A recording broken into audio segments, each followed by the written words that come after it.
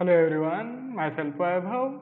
In today's session of Visual JForex, we are starting afresh with the Oscillator Series, in which we are now going to get familiar with the indicators which are basically used as oscillator to see how the underlying instrument is trending and whether it is reaching the extreme levels, and we will be looking at these indicators one by one. So far we have done momentum indicators in last couple of weeks. Now we are done with the momentum series and it's the turn of oscillator, and today we are going to use the EF transform, that is Ehler Fisher transform indicator, on the Visual JForex platform. So we will see the utility of this indicator on the Visual JForex board to design and develop the algorithmic system which will be trading on our behalf the way we want it to trade. Here we don't really have much description, so we will straight away head to the Visual JForex board developed by Dukascopy Bank SA. Here I have included the Fisher transform formula. It's fairly simple to understand. All we have to do is take the normalized price over a given period of time. So the time period you have to choose and normalize the price between -1 to 1 of the underlying instrument, and then using this formula where we uh, multiply this ratio of the normalized price with the natural logarithm, and then again we multiply it by 1 by 2, that is the half, and we arrive at the output, which is the Ehler-Fisher transform. So we don't really need to go into the details, and we don't really need to be bothered with the calculation ourselves, as it will be done for us by the automated setup. So we will see how we can use this to design the system. In today's session, we will use on candle as our start point, and this is the indicator block for Ehler-Fisher transform. We have to define these input parameters, and it's fairly simple. As you can see from these input parameters, we are back to only 4 input parameters. In last couple of sessions, when we were looking at the stochastic indicators, we had to design lot many parameters. Now this indicator is a lot easier to define. So here we get started. Now to first see which instrument you will be working with, you have to see the characteristic of that particular instrument and decide whether you want to develop the algorithmic setup for that instrument. The Euro USD is obviously one of the most traded currency pair, and many of our sessions have been on the Euro USD. In today's session, we will use different underlying instrument. Let's try AUD USD, Australian dollars, and US dollars cross. And here I have plotted the Ehler-Fisher transform on the hourly chart. As you might already be aware, we can always choose different time frames on the Visual JForex board, so that freedom is always there, and we have to see what is our time horizon for the system to trade and define the time period accordingly. The period for candlesticks, each candlestick. Here we will use the AUD USD, so we have to search for the underlying instrument from this list. All the instruments which are supported on the Visual JForex platform are given here. Okay, I got the AUD USD. We save it. We have changed the default instrument from Euro USD to AUD USD.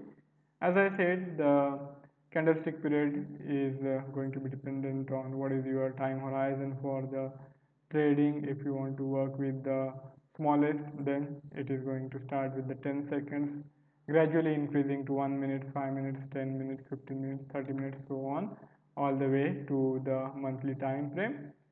In today's session, we will randomly actually use the 30 minutes time frame and then see how it works on the 30-minute time horizon. So I have changed the default instrument, I have changed the time frame, and here we are. For AUD USD is half an hourly chart. It's taking a bit of time to load. Let's see. Till then we go back and look at the other parameter which we have to define. The shift is the look back period, and it's basically used to do the comparison. And when you use the shift 0, then that is the current output value for the underlying instruments.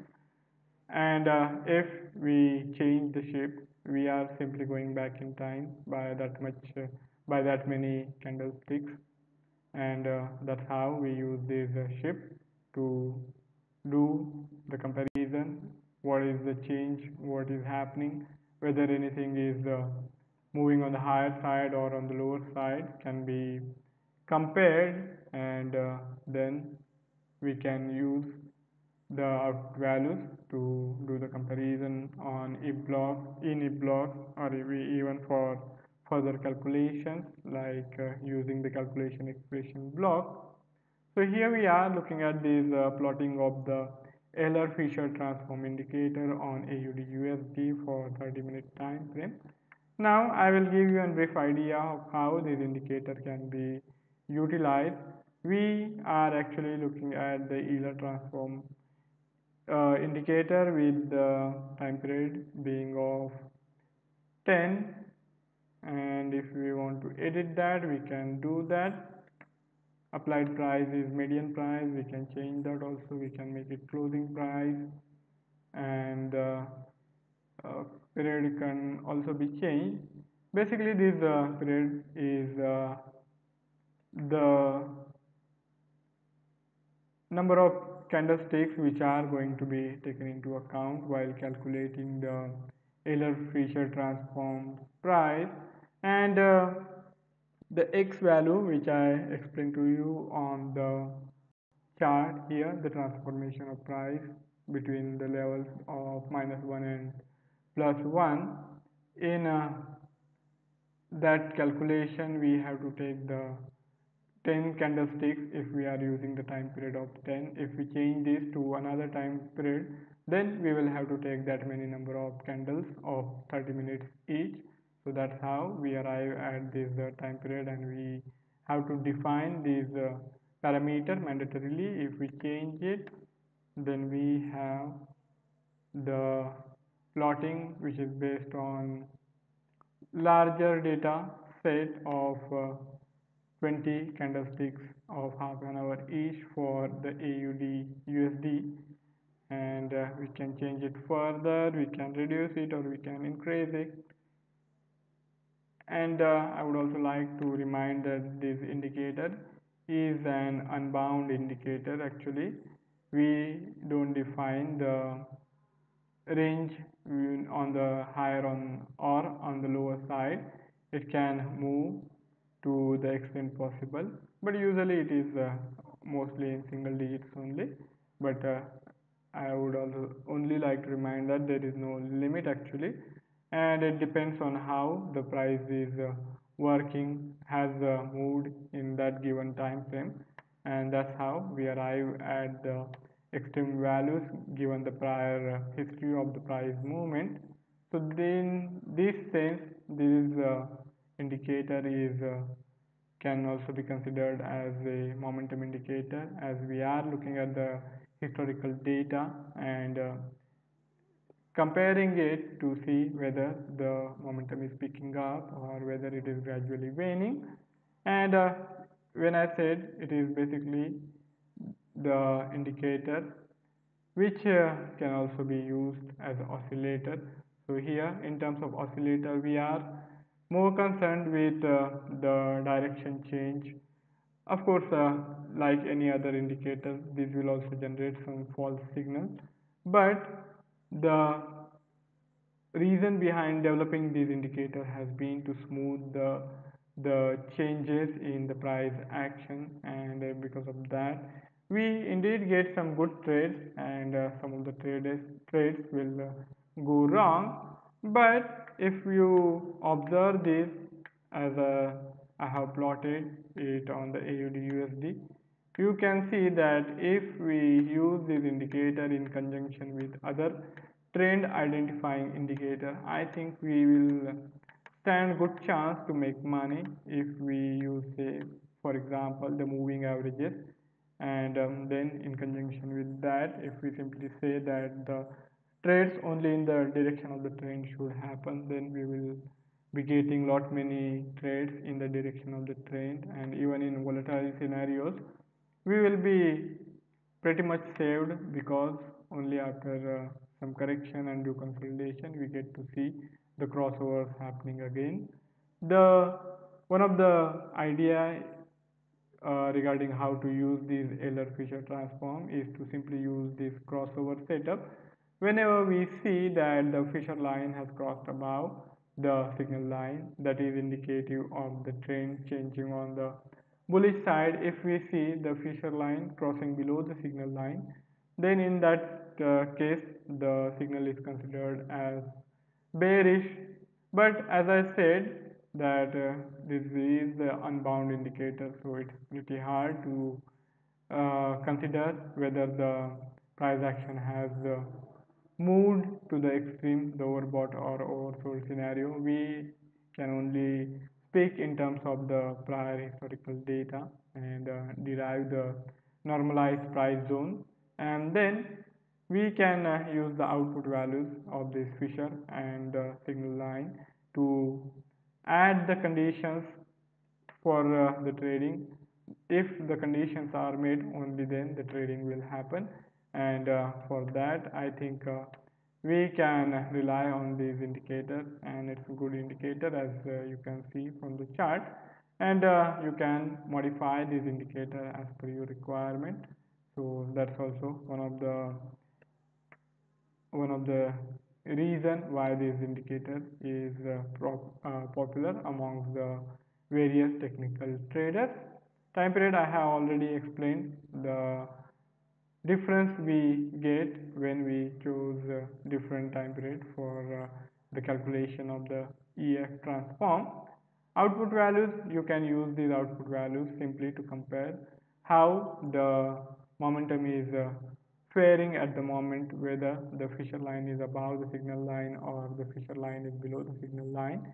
We can do that sort of comparison. We can even use these output values for various calculation or in conjunction with other indicators.